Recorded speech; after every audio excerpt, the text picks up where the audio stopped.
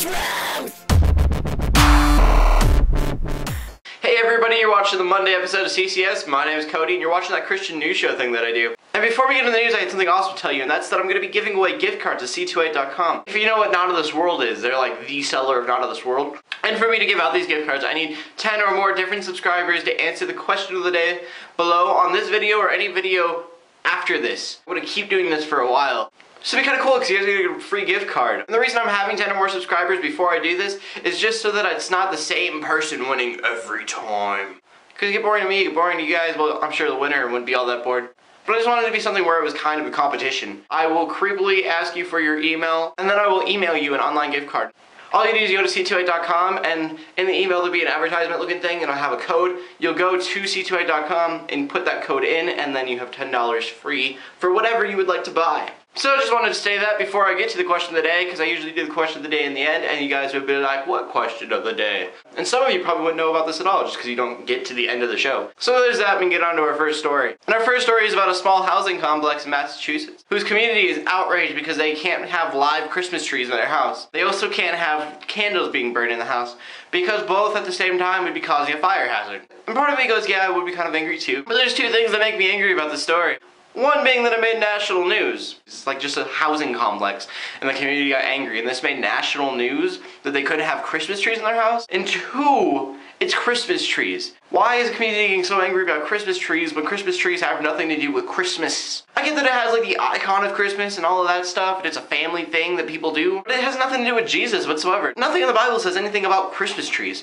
So I don't see why people are getting so angry about the Christmas trees. It's just kind of ridiculous. And I figured I'd just give you guys that for the first story because it's so stupid. Our second story is something that I thought was pretty amazing. That's that studies have shown that internet evangelism is actually really effective. See, many churches you go to, they get caught up in the moment and you be like, oh man, I just want to be a part of this. So you cry and you worship for the first time and you're like, oh, I'm a Jesus freak. And then you go and you high five a Christian and it's just this like movie moment. You're like, ha, I'm a Christian. And then you get home and nothing changes.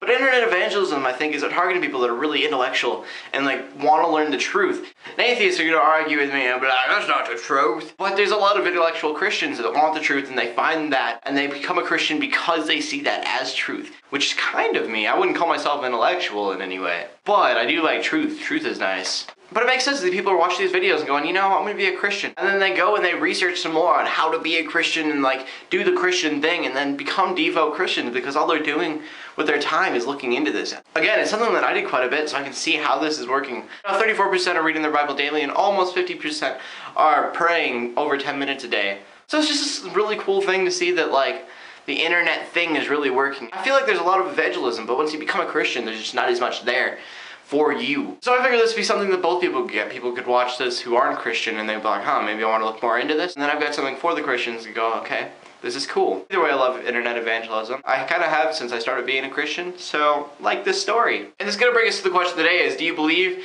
that internet evangelism is working, or do you think it's just stupid and that people should stay away from it and it's not working at all? As always, leave your answer in the comment section below. I always love to see what you guys say. And so our final story is about child trafficking. If you don't know what child trafficking is, it's where organizations abduct children and then sell them for slavery, usually for sex slavery. And this is a really sad thing, but we have good news today, and that's that 178 children were rescued and 608 suspects were arrested.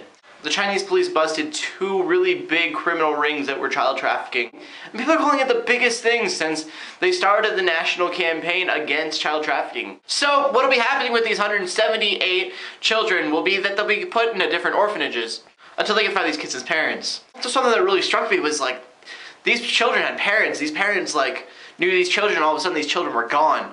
It's not like the trafficking trade was like, hey, by the way, we're taking your child. So it's really cool that they were rescued, but really sad that they got to go and find these parents. So if you feel really strongly about this, I'm leaving a link in the description below where you can actually donate to an organization that is against child trafficking. So that's about it. Prayers for these children, prayers for their parents, prayers for just this whole mess that's going on because it's really great, but yeah, it's really bittersweet in that sense. And since I don't have any other news stories, we'll go on to the verse of the day, and the verse of the day is Mark 9:42. And if anyone caused these little ones who believe in me to sin, it'd be better for him to jump into the sea with a large millstone tied around his neck. So, kind of a warning to the child trafficking, because you all suck. Before I close up, I just wanted to remind you guys one more time that C2A gift cards will be given away if 10 or more subscribers comment in the comment section below with the answer to the question of the day, which was, do you think that online evangelism is working or not? So leave that answer. If 10 or more people leave an answer in the comment section below, you get a $10 gift card to c2a.com. So in closing, haters keep hating, Christians keep praying, and to everybody, like and subscribe. I will see you Thursday, and God bless.